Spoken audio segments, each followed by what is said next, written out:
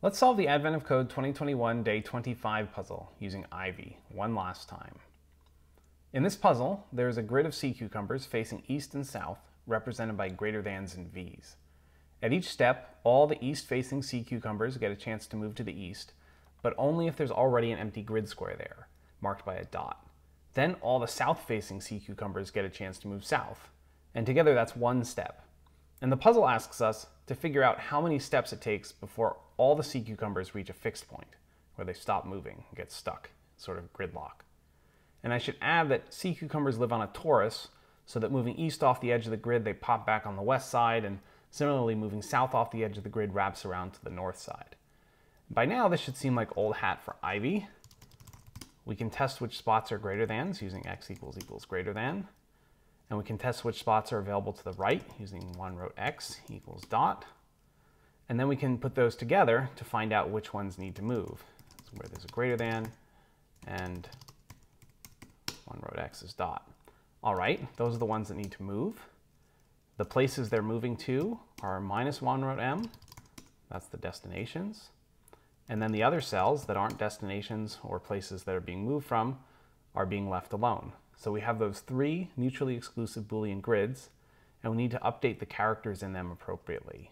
So that's going to be the character of the character code of x, which is the original, has the dots and greater thans, times not d or m. That's going to leave the ones that are being left alone, alone. And then the ones that are moving become dots, and the ones that they're moving to become greater thans. So that should be one eastward step. Now moving south is just moving east on a transposed grid. So let's just save the east mode, and we'll abstract away the greater than character. So let's see, we'll say op c move x. So start with m equals x equals character, and one raw x equals dot. And then d equals, it was minus one row m. And then we have this expression where we'll replace the character. And I think that's it.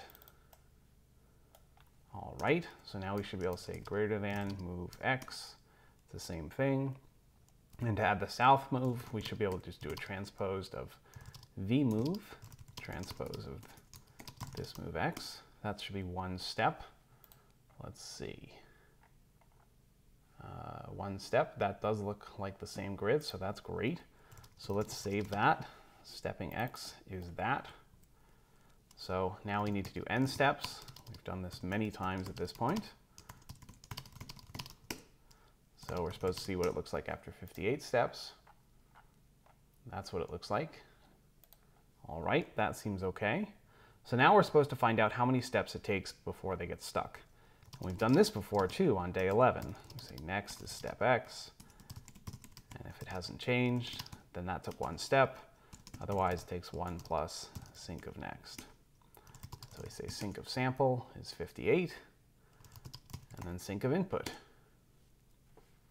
This might take a second or two. Input was a lot bigger. Oh, 530. All right, that's the answer. On to part 2. All right, let's see.